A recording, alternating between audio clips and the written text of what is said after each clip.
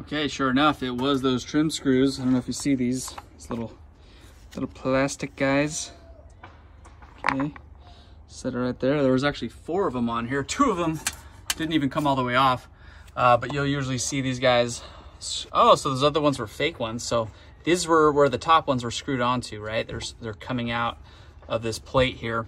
What I'm gonna do, got this handy dandy little tester. It may not be the best one. It's from Klein, right? So it's gonna start beeping a lot if and flashing if this is hot, which it is not. You always want to go for that black wire because that's gonna be your hot one, at least on 120 volt residential service. Okay, if you just tap the you want to focus on that. Okay, so don't touch the ground or the neutral, just focus on the black.